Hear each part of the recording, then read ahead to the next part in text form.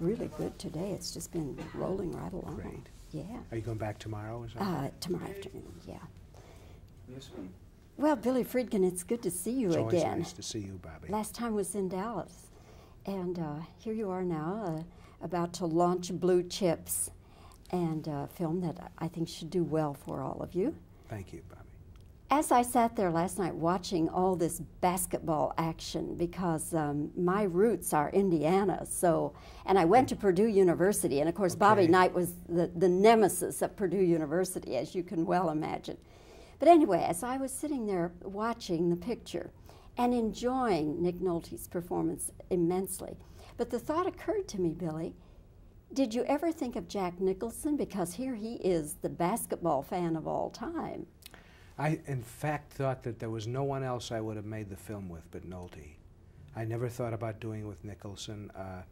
I know Jack's a big fan, but see, I've known Nick for many years, and I've known how vulnerable he is emotionally, and it's only rarely that it's been tapped on screen in something like Prince of Tides. And I felt that whoever played this part had to get to the real depths of the character as well as the highs. And I felt that Nick could do that as well as any human. And excuse me, I would not have made the film without him. I so believed in him for that role. It's wonderful also that you were able to bring into this basketball story some authentic basketball people, Bobbie Knight and any number of others. Now, for you, the director, could you actually direct Bobbie Knight, or was he telling you what to do? No, you try to set an atmosphere where you're going to allow him to be Bobbie Knight. And that's what we did. We created an ambiance that would allow him to feel comfortable enough to be himself. Because I didn't want him to be somebody else. You know, you don't call up Bobbie Knight, come in and say, well, do it this other way. Don't be quite so abrasive or quite so passionate. I wanted everything that he brings to his profession, and I think that we accomplished that. I mean, anyone who's seen Bobbie will know that that's the real Bobbie Knight, you know. And the genius of Bobbie Knight is what I was after, not just the showboat. So when you go for people like that who are skilled in their own profession and try to get them to act, what you really want them to do is be comfortable enough to be themselves. Billy, was this story based on any similar situation or any real coach who did what Nick Nolte does? A number of them. It was based to a great extent on the late Jim Valvano, who coached and won a championship at North Carolina State and was later suspended for these same violations. So he was a model for the writer Ron Shelton, who wrote the script. He was a model for this much more than Bobbie Knight was, who has never been in a program where there were violations and has, you know, never been accused of it. So it's based more on Valvano. There are some echoes of it in terms of the alumni character played by J.T. Walsh, who are based on a situation that occurred here at UCLA about 10, 15 years ago, when they were paying the athletes and winning championships. And everyone had plausible deniability about it. They were never busted for that, but it's pretty well known that that's what they did. The alumni character was sort of unmasked, and then he died. As a former Academy Award winner, I don't know why we say former, that's really as an Academy Award winning director. Thanks, Bobbie, that's better. Sounds better too, if you want to know the truth. As an Academy Award winning director, who do you see winning the directors? This year? Mm-hmm. I think Steven Spielberg, without a doubt, without a question. If you can get a bet on it anywhere, bet on it. But he will win, I think deservedly. Do you think that this... But I must add that I don't really see it as a competition, Bobbie. I've never seen myself in competition with any other director, and I don't think Spielberg does either. But, I mean, if they have to have these things, and it's a very good thing, I mean, promotionally, Spielberg will win. Do you think that there's any truth to this myth, or at least this discussion that's been going on for some time, that the DGA and the Academy is down on Spielberg for some reason or other? No. Not at all. I think he's admired and respected everywhere, and I think that's I mean, it just so happened that in those years that he was nominated and didn't win, somebody else won that they thought more highly of at the time for whatever reason. We don't know that he didn't lose by 1 vote, you know, or 2 votes to some films that a great many people thought were worthier. It's a judgment call, you know. There's nothing finite about it. It's not like competition where you meet on the playing field. You know, people are just voting their feelings. Sometimes after you vote, you think, I wish I'd voted for somebody else, you know. I mean, I bet a lot of people felt that way after the last presidential election, you know. No matter who you voted for, you wish you had voted for somebody else. This happens at the Academy, too, I'm sure. It's like I wrote on my ballot, none of the above. None of the above, right. Right. Yeah. Billy, it's always fun to talk with you. You too, and Bobbie. I hope that Blue Chips does well for Thanks all of a you. lot. Thanks. Thank you, Bobbie. Come Thanks back to see us in Dallas. I sure will. Thanks for coming out here to earthquake country. Really good today. It's just been rolling right along. Great. Yeah. Are you going back tomorrow or something? Tomorrow afternoon, yeah. Well, Billy Friedkin, it's good to see you It's again. always nice to see you, Bobbie. Last time was in Dallas. And here you are now, about to launch Blue Chips, and a film that I think should do well for all of you. Thank you, Bobbie. As I sat there last night watching all this basketball action, because my roots are Indiana, so, and I went to Purdue University, and of course Bobbie Knight was the nemesis of Purdue University, as you can well imagine.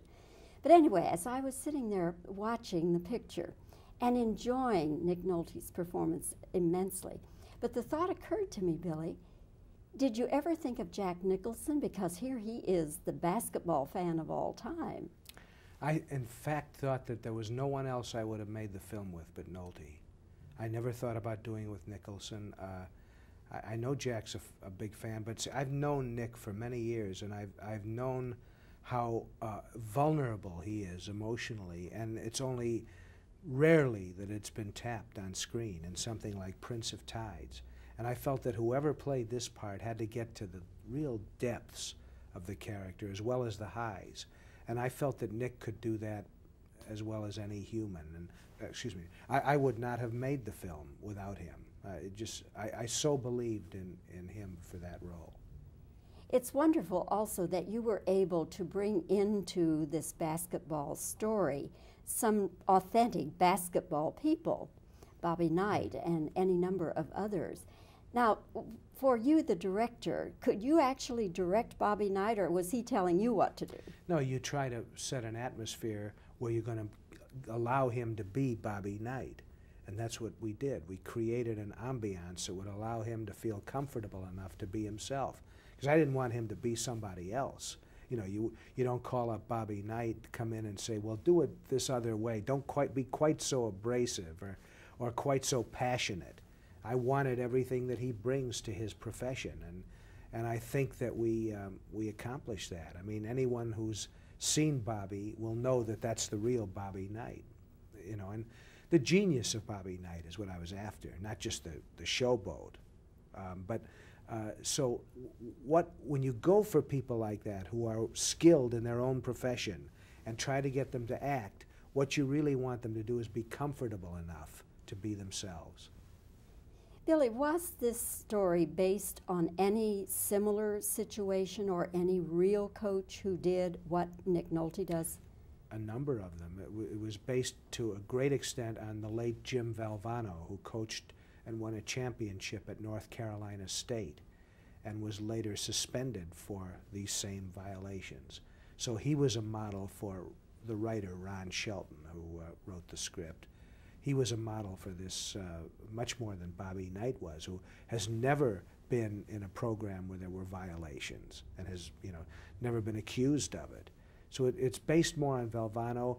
There are some echoes of it in terms of the alumni character played by J.T. Walsh, who are based on a situation that occurred here at UCLA about 10, 15 years ago, when they were paying the athletes and winning championships. And everyone had plausible deniability about it. They were never busted for that, but pretty well known that that's what they did. The alumni character was sort of unmasked, and then he died. As a former Academy Award winner, I don't know why we say former, that's really as an Academy Award winning director. Thanks, Bobbie, that's better. Sounds better too. Want to know the truth. As an Academy Award winning director, who do you see winning the directors? This year? Mm-hmm. I think Steven Spielberg, without a doubt, without a question. If you can get a bet on it anywhere, bet on it. But he will win, I think deservedly. Do you think that But I must add that I don't really see it as a competition, Bobbie. I've never seen myself in competition with any other director, and I don't think Spielberg does either. But, I mean, if they have to have these things, and it's a very good thing, I mean, promotionally, Spielberg will win. Do you think that there's any truth to this myth, or at least this discussion that's been going on for some time, that the DGA and the Academy is down on Spielberg for some reason or other? No, not at all. I think he's admired and respected everywhere, and I think that's I mean, it just so happened that in those years that he was nominated and didn't win, somebody else won that they thought more highly of at the time for whatever reason. We don't know that he didn't lose by 1 vote, you know, or 2 votes to some films that a great many people thought were worthier. It's a judgment call, you know. There's nothing finite about it. It's not like competition where you meet on the playing field. You know, people are just voting their feelings. Sometimes after you vote, you think, I wish I'd voted for somebody else, you know. I mean, I bet a lot of people felt that way after the last presidential election, you know. No matter who you voted for, you wish you had voted for somebody else. This happens at the Academy, too, I'm sure. It's like I wrote on my ballot, none of the above. None of the above, right. Right. Yeah. Billy, it's always fun to talk with you. You too, and Bobbie. I hope that Blue Chips does well for Thanks all of a you. lot. Thanks. Thank you, Bobbie. Come Thanks back to for, see us in Dallas. I sure will. Thanks for coming out here to earthquake country.